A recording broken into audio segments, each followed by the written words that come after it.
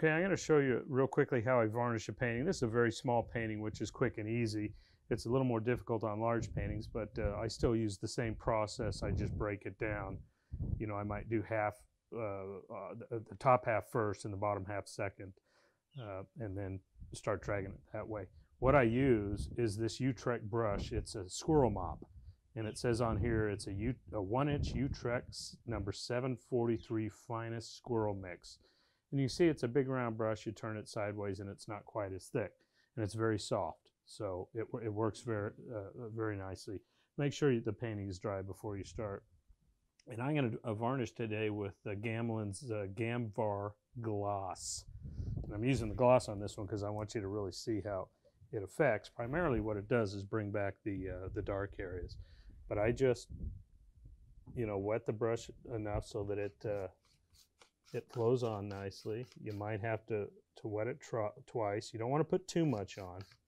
And that's all you'll need for the entire painting. And then I'm back and forth several times.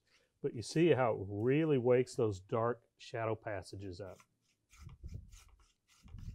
And I'll go back and forth just a couple times so that it sets into those crevices and those textural areas. And that's all it takes. Now I'll leave this sitting out on my back patio for, you know, 30 minutes, an hour, and it'll be dry to it'll actually be dry to the touch in minutes, but I let it sit out here so it doesn't stink up my studio. And that's it.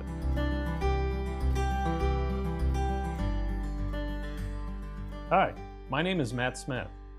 One of the primary goals of this online course is to give folks the opportunity to study with me for a full year at their convenience, on their own time frame. It's not always easy to block out a week or more time to travel to a distant location for the purpose of studying with an artist of choice. Allowing oneself to study as their schedule permits creates a more relaxed atmosphere, which in turn opens the mind to learning. This is an opportunity I really wish I had in my early years. The course begins with an introductory module covering the basic consideration of tools, equipment, studio arrangement, lighting, the importance of indoor versus outdoor time, photography as a tool, and much more. This first module will set the tone for the remaining modules, which will dive more deeply into the basics of drawing, value, design, and color. In the remaining 4 modules, I'll discuss why these basics are important, how to identify them, and in return, how to use them not only to analyze your chosen subject, but how to use them to create a blueprint for building your painting. It is so important to train your mind to see and think as an artist rather than someone who just documents what's in front of them. The way to do this is by understanding these fundamentals and applying them to the subject at hand. In other words, see by way of the basics, line, shape, value, etc., rather than all the physical components that make up the finished scene, like twigs, pebbles, and leaves.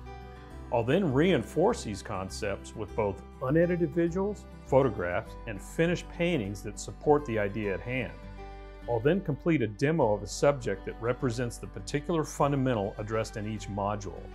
I'll also include a variety of photographic images for student use.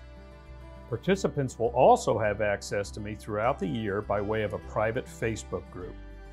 You'll be able to contact me with questions related to areas of difficulty or whatever you may be working on and want to discuss. This one-on-one time is where we can really fine-tune areas of interest for you. Thank you, and I really hope you can join me.